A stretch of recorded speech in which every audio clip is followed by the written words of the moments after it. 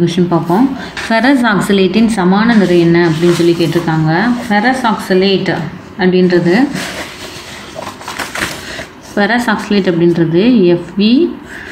Fe(C2O4) இதுக்கு பேர் வந்து ஃபெரஸ் ஆக்சலேட். அந்த ஃபெரஸ் ஆக்சலேட் வந்து மிகச்சிறந்த ஆக்சிஜனேற்ற காரணி. ஃபெரஸ் வந்து ஆக்சிஜனேற்றம் அடையும் பொழுது ஃபெரிக்கா மாறும். ஃபெரஸ் வந்து ஃபெரிக்கா மாறும். 3 எலக்ட்ரான் இழந்து ஆக்சுவலாக வந்து ஃபெரஸ் ஆக்சலேட் வந்து ஃபெரிக்கா மாறும். ஸோ இங்கே வந்து நம்ம சமான நிறைக்குரிய ஃபார்முலா ஆக்சிஜனேற்றி ஒரு உலோகம் வந்து ஆக்சிஜனேற்றியாவோ ஆக்சிஜன் ஒடுக்கியாவோ செயல்படுது அப்படின்னா அதுக்குரிய ஃபார்முலா யூஸ் பண்ணணும். ஸோ இங்கே ஃபெரஸ் ஆக்சலேட்டினுடைய மூலக்கூறு நிறை ஃபார்முலா என்னென்னா ஃபெரஸ் ஆக்சலேட்டினுடைய மூலக்கூறு நிறை அது இழந்த எலக்ட்ரான்களுடைய எண்ணிக்கை வந்து 3. ஸோ 3 எங்கே அது இழந்த எலக்ட்ரான் எண்ணிக்கை 3ன்னு எங்கே இருக்கோ அதுதான் வந்து ஆன்சர். பார்த்தீங்கன்னா இங்கே 1 எலக்ட்ரான் இருக்குது, இங்கே 2 எலக்ட்ரான் இருக்குது, இங்கே 3 எலக்ட்ரான் இருக்குது. ஸோ இதுதான் ஆன்சர். ஃபெரஸ் ஆக்சலேட்டின் மூலக்கூறு நிறை அல்லது மோலார் நிறை டிவைடட் பை 3 வந்து இது இழந்த எலக்ட்ரான்களுடைய எண்ணிக்கை. அது ஒரு ஃபார்முலா. ஒரு உலோகம் கொடுத்தாங்க, ஆக்சிஜனேற்றி கொடுத்தாங்கன்னா அதனுடைய சமான நிறை எப்படி கால்குலேட் பண்ணுறதுன்னா ஃபார்முலா என்னென்னா உலோகத்தினுடைய மூலக்கூறு நிறை டிவைடட் பை இழந்த அல்லது ஏற்றுக்கொண்ட எலக்ட்ரானுடைய எண்ணிக்கை. இங்கே ஃபெரஸ் ஆக்சைடு எத்தனை எலக்ட்ரான் இழந்திருக்குன்னா 3 எலக்ட்ரான் இழந்திருக்கு. ஸோ இது ஆன்சர். தென் அதுக்கடுத்து 18வது கொஸ்டின். அவகேட்ரா எண் மதிப்பை 6.022 6.022 × 10⁻20 மாற்றப்படுகிறது. இதனால் மாறுவது எது அப்படின்னு சொல்லி கேட்டிருக்காங்க.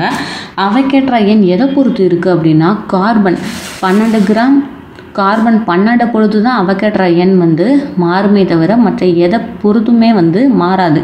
அவகேட்ரா என்னென்னா 12 கிராம் கார்பனில் இருக்கக்கூடிய மூலக்கூறுகளுடைய எண்ணிக்கைக்கு வந்து 6.022 × 10⁻23 இருந்தால் அதுக்கு பேர் தான் அவகேட்ரா எண் அப்படின்னு சொல்லி சொல்கிறோம். அவகேட்ரா எண்ணே முழுவதுமாக பேஸ் பண்ணி இருக்குது 12 கிராம் கார்பன் 12 எண்ணிக்கையை தான் பேஸ் பண்ணியிருக்கு.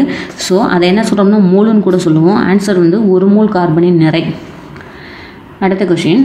22.4 லிட்டர் கன அளவு கொண்ட கொள்கலன்கள் A மற்றும் Bயில் முறையே 8 கிராம் ஆக்சிஜன் மற்றும் 8 கிராம் சல்ஃபர் டை ஆக்சைடு வாயுக்கள் உள்ளன.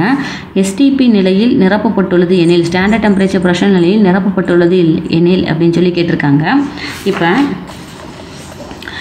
கொள்கலனில் இருக்கக்கூடிய A வந்து oxygen, so 8 gram oxygen, B வந்து 8 கிராம் சல்ஃபர் டை ஆக்சைடு.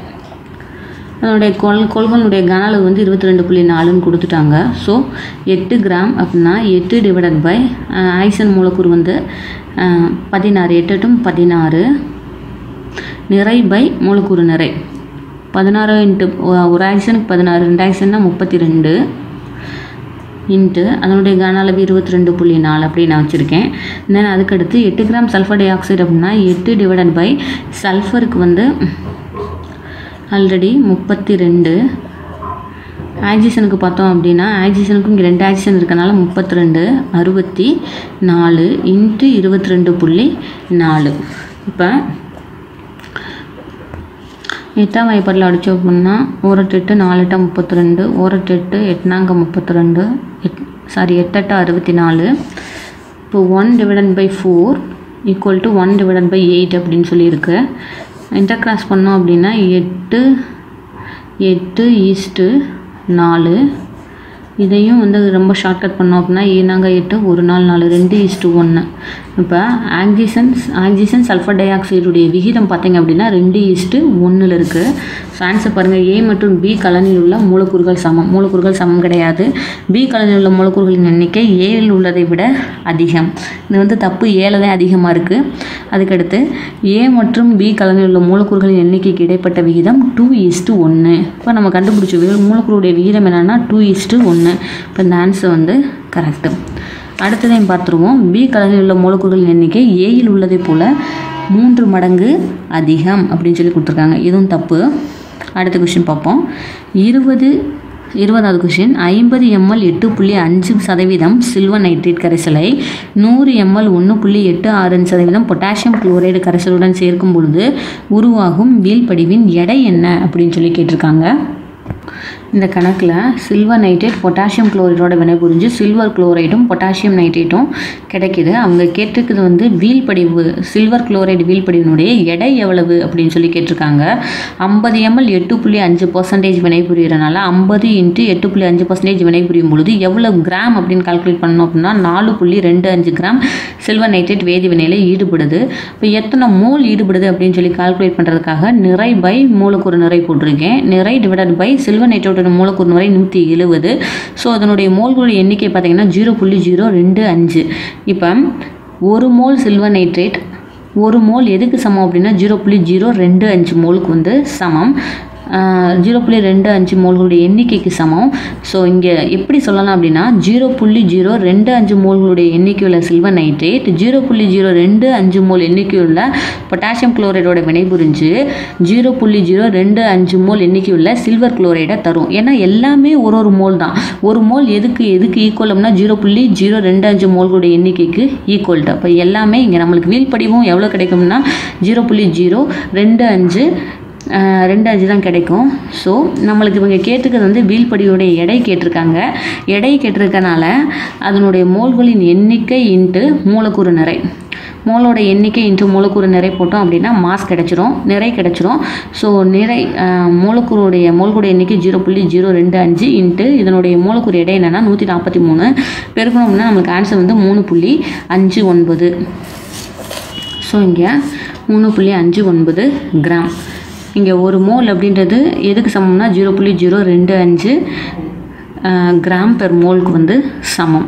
அதனால் இப்படி எடுத்து நான் வந்து இந்த கால்குலேஷன்ஸ் போட்டிருக்கேன். அடுத்து பார்ப்போம். 1.15 கிராம் வாயு அறை வெப்பநிலை மற்றும் அழுத்தத்தில் 612.5 மில்லிலிட்டர் கன அளவை அடைத்துக் கொள்கிறது. அந்த வாயுவின் மோலார் நிறை எவ்வளவு அல்லது மூலக்கூறு நிறை எவ்வளவு அப்படின்னு சொல்லி கேட்டிருக்காங்க. இப்போ வாயுவினுடைய நிறை அவங்க கொடுத்துட்டாங்க 1.15 கிராம் டிவைடட் பை அதனுடைய மோலார் நிறை தான் வந்து அவங்க கேட்டிருக்காங்க இன்ட்டு அந்த வாயு வந்து அறை வெப்பநிலை மற்றும் அழுத்தம்னு கொடுத்துட்டாங்க. அறை வெப்பநிலை அப்படின்னு சொன்னோம் அப்படின்னா 24.2. அறை வெப்பநிலை மற்றும் அழுத்தத்தில் அதனுடைய கன அளவு என்னென்னா 24.2. அதுக்கு எவ்வளவு இடத்த அடைச்சிக்கிறது அப்படின்னா 612.5 மில்லி லிட்டர் இடத்த வந்து அடைச்சிக்கிறது. அதில் கால்குலேஷன் போட்டோம் அப்படின்னா நம்மளுக்கு 1.1 கிராம் டிவைடட் பை எனக்கு தேவை வந்து மோலார் நிறை தான். ஸோ மோலார் நிறை இந்த பக்கம் கொண்டு போயிட்டு 612.5 இன்ட்டு 24.2 24.5.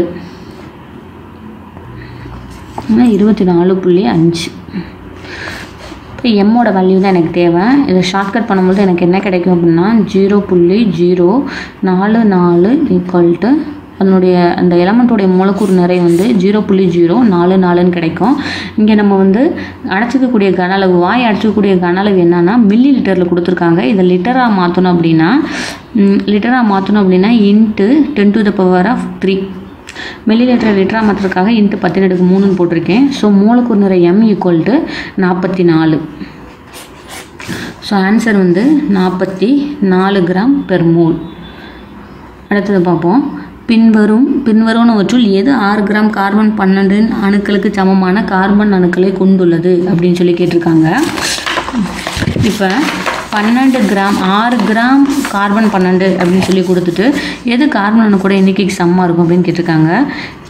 முதல் கார்பன் எடுத்துக்குவோம். 6 கிராம் கொடுத்துருக்காங்க. 6 நிறை டிவைடட் பை கார்பனுடைய மூலக்கூறு நிறை 12 அவைக்கற்ற எண்ணெய் NAன்னு வச்சுக்குவோம். இப்போ இதில் பார்த்தோம்னா 1 12 இதில் 0.5 NA. இதுக்கு சமமாக இருக்கிறது எது, சமமான கார்பன் அணுக்களின் எண்ணிக்கை கொண்டுள்ளது எது அப்படின்னு சொல்லி கேட்டிருக்காங்க. First 7.5 gram ethane. ஈத்தேனுக்கு மூலக்கூறு வாய்ப்பாடு C2H6. ஸோ ஈத்தேன் வந்து 2 கார்பன் இருக்கனால இங்கே 2 இன்ட்டு ஈத்தேனுடைய கிராம் என்னென்னா 7.5 டிவைடட் பை அதனுடைய ஈத்தேனுடைய மூலக்கூறு நிறை பார்த்தோம் அப்படின்னா 30 NA. இதுக்கும் ஆன்சர் வந்து 0.5 NA. கார்பன் அணுக்களோட எண்ணிக்கை என்னென்னா 0.5 NA. அதுக்கடுத்து 8 கிராம் மீத்தேனில் கார்பன் வந்து 1 தான் இருக்குது, பிரச்சனை இல்லை. ஸோ 1 இன்ட்டுன்னு கூட போட்டுக்கோங்க. கார்பன் வந்து 8 கிராம் மீத்தேன். 8 டிவைடட் பை மீத்தேனுடைய மூலக்கூறு நிறை 12 + 4 16, 1 8 7 16. இங்கேயும் வந்து 0.5 Na. அப்போ கார்பன் 6 கிராம், கார்பன் 12 எதுக்கு சமமாக இருக்குது அப்படின்னா 7.5 கிராம் ஈத்தேனுக்கும் 8 கிராம் மீத்தேனுக்கும் சமமாக இருக்குது. ஸோ ஆன்சர் வந்து இ, ஆ மற்றும் ஆ. அடுத்த கொஷின் பார்ப்போம். அடுத்த கொஷின், பின்வருவனவற்றுள் எதன் கார்பன் சதவீதம் எத்திலீனின் கார்பன் சதவீதத்தை ஒத்துள்ளது அப்படின்னு சொல்லி கேட்டிருக்காங்க. இப்போ நம்ம இதே ஃபார்முலா தான் யூஸ் பண்ணணும். நிறை டிவைடட் பை மோலார் நிறை. சதவீதம்னு கேட்டாங்கன்னா இன்ட்டு 100. இங்கே போடும் பொழுது 2 கார்பன் டிவைடட் பை டோட்டல் இதனுடைய மூலக்கூறு நிறை பார்த்தீங்க அப்படின்னா 24 28. அதே மாதிரி இந்த ஆன்சர்ஸ் வந்து எதுக்கு வந்து ஈக்குவலைஸ் ஆகுது, இன்ட்டு 100. ஒரு கார்பனுக்கு வந்து 12. ஸோ இன்ட்டு கார்பன் போட்டாலும் சரி 12ன்னு போட்டாலும் பரவாயில்ல. இதனுடைய ஆன்சர் இங்கே கீழே இருக்கிறதுக்கு எதுக்கு ஈக்குவலாக வரும் அப்படின்னா ப்ரொப்பீனுக்கு. ஸோ ப்ரொப்பீன் வந்து ஆன்சர். இதை நீங்கள் போட்டு பாருங்கள். தென் அடுத்த கொஷின், பின்வருவனவற்றுள் எது கார்பன் 12ஐ பொறுத்து எது உண்மையான கூற்று அப்படின்னு சொல்லி கேட்டிருக்காங்க. கார்பன் 12 ஒப்பு அணிலண்டை 12U. இந்த கூற்று வந்து உண்மையான கூற்று. அடுத்து பார்த்தீங்க அப்படின்னா கார்பனுடைய அனைத்து சேர்மங்களிலும் அதனுடைய ஆக்சிஜனேட்டர் எண் +4 இருக்கிறதுக்கு சில இடத்துல மட்டும்தான் வாய்ப்பு இருக்குது. கார்பனைலாம் பார்த்தீங்கன்னா ஆக்சிஜனேட்டர் எண் வந்து குறையும். அதுக்கடுத்து 1 மோல் கார்பன் 12ல் 6.002 × 1022 அணுக்கள் உள்ளன அப்படின்னு சொல்லி போட்டிருக்காங்க. அவைக்கற்ற எண்ணுடைய மதிப்பு வந்து 1023. தென் அதுக்கடுத்து பார்த்தீங்கன்னா அனைத்தும் ட்ரான்ஸ்ஃபர் தப்பு. ஸோ ஆன்சர் வந்து ஏ. அணுநரையினுடைய நியமம் வந்து நம்மளுக்கு நல்லா தெரியும். கார்பனுடைய 12 தான் அணுநரையினுடைய நியமமாக பயன்படுத்துகிறோம். தேங்க்யூ. தொடர்ந்து எங்கள் சேனல் பார்த்துக்கிட்டே இருங்க. பிடிச்சிருந்தா சப்ஸ்கிரைப் பண்ணுங்கள்.